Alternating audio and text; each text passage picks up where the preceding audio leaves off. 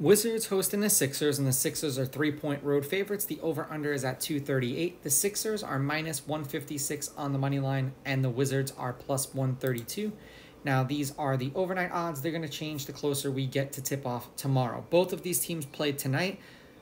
The Sixers were home. The Wizards were on the road.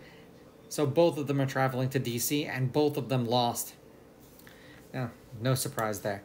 Now, they played each other 3 times so far this season, and the Sixers won all 3 games, 146-128 in Philly, then 131-126 in D.C., and then 146-101 in Philly again. Head-to-head, the Sixers are 6-4. They're on a 4-game winning streak against the Wizards. The home team is 5-5. The favorite is 5-5 against the spread, and the favorite is 6-4 on the money line. The over is hitting their last 3. The over is 7-3, but the under 238 is 7-3. I imagine a lot of these games were also with Embiid, so the Sixers are 2-8 in their last 10, 2-8 against the spread, and the over is 6-4 in their last 10. They have lost their last 4 games that they've played. There was a total of 257, 220, 231, and then 248.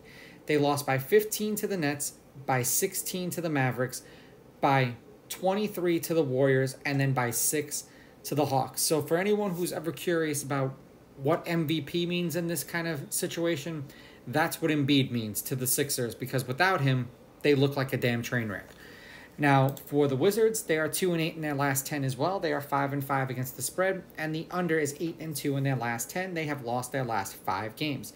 There was a total of 212, 252, 220, and then 262. They lost by 8 to the Heat, by 28 to the Suns. They lost to the Cavs by 8, and then they lost to the Celtics by 4. This is going to be the decline of the 76ers, and it's a shame that they got as many wins as they did, because it's either they're going to find a way to squeak into the playoffs without Embiid if he's gone for the year, or they're just going to miss the playoffs and miss out on a good draft pick. I'm going to take the Wizards in this one. I get it, but neither one of these teams have been playing good. I'll take the Wizards with the money line. I will take the Wizards getting the points, and I'm going to go under. These are just my picks. If you disagree, please go with your gut, and please bet responsibly.